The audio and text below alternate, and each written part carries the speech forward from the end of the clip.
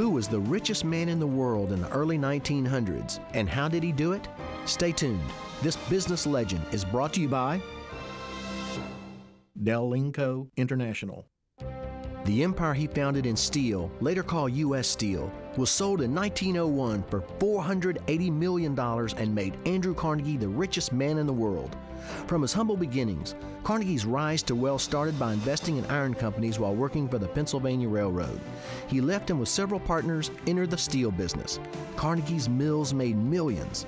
His financial success resulted partly from his sales ability. Also, he expanded when others cut back. He outbid his competitors and hired the best and the hardest working.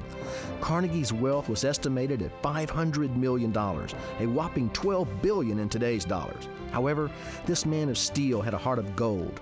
He donated $350 million to various causes by the time of his death in 1919. Andrew Carnegie, a business legend.